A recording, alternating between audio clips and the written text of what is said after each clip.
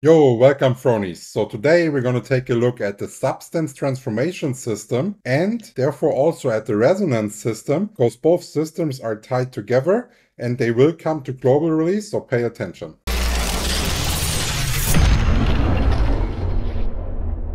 So basically the substance transformation system is a way to gamble off loot that you don't need into something new. So you will have those 20 slots here, and every piece of gear that you don't need you put in there will get different points. So for example, if you're putting a weapon in there, you get 2k. If you're putting a armor piece in there, you get 1000. If you are putting a lower crate, you will obviously get less. So a blue weapon is only 400 compared to the 2000 of the purple weapon. Your goal is to use the 20 spaces efficiently to get also rid of like bad gear this way and make more space in your inventory, which was fairly limited. The reward that you're getting, you can see by clicking on the percentage button right here, and then you're seeing different tiers of completion. Let's just go to the highest tier. So once we're able to put 10,000 points in this substance transformation, then you will roll and you will get 4 rewards for doing so. The first reward will be determined based on the group. So you will roll which group will be chosen, and then from the group that was chosen, it will then roll one of those items randomly. The other ones are this right here. You have a 100% guaranteed reward for this. You have 100% guaranteed for magic powder. And now comes the interesting part. You also have the 100% guarantee for trade resonance stone fragments. And those fragments is the main reason why you actually want to use that system, because this will allow you to unlock the newly added trait onto your gear. So let me show you what it looks like if we are filling something.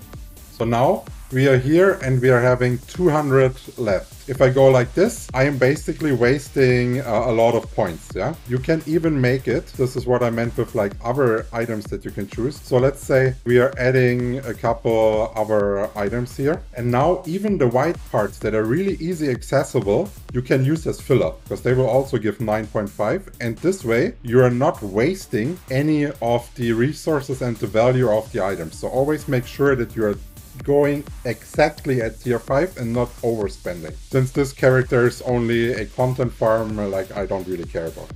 And we will go with this one. You also need to make sure how to roll. If you're choosing the question mark, it will roll for everything. If you're choosing the weapon, it will only roll weapons in the groups that we have just seen, but it will also be a lot more expensive. For armor, it's armor the same. And then we're having accessory. Accessory only has a 50% increase compared to the everyday part, but there is a reason why I would recommend only rolling accessories or drinks from our sponsor Rogue Energy, because we all know I have a couple kilos too much, and Rogue Energy is an energy drink with only 5 calories per serving.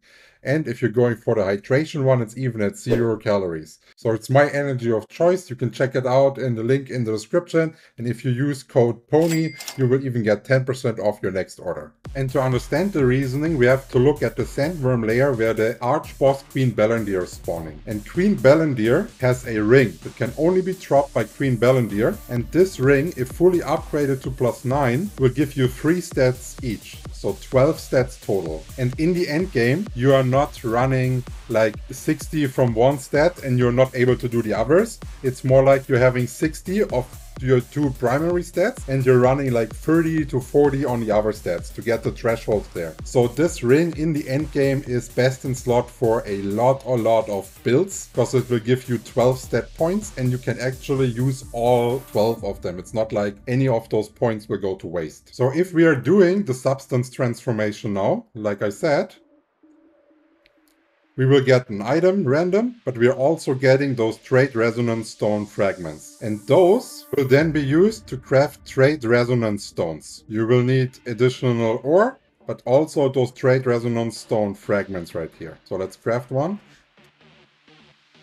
When you're now going into equipment enchantment of an item that is fully traded, like my Mother Nature clothing here, and you're selecting trade, you will see the resonance effect down here. This one can only be unlocked if you have your item fully traded. So let's do it here. Holy shit, we got it first try. Okay. Yeah, okay. I wasn't expecting that, because I actually wanted to show you how rare it is that you're actually getting the max roll for your item. Here, it's only 14%. Sorry to interrupt, but short self-promotion is needed. Currently, 91.2% of the people watching the videos are not subscribed to the channel. So let's make a deal. If you learn something new in this video, you have to subscribe. So really good that I got what I actually wanted. And I also recommend to not go into re-rolling instantly once you hit it. It is better to get one resonance unlock onto all of your gear pierces first and then start re-rolling. It's a bad example because I just hit it first try, but it is fairly hard in theory to actually get those hits going consecutively on all of your gear.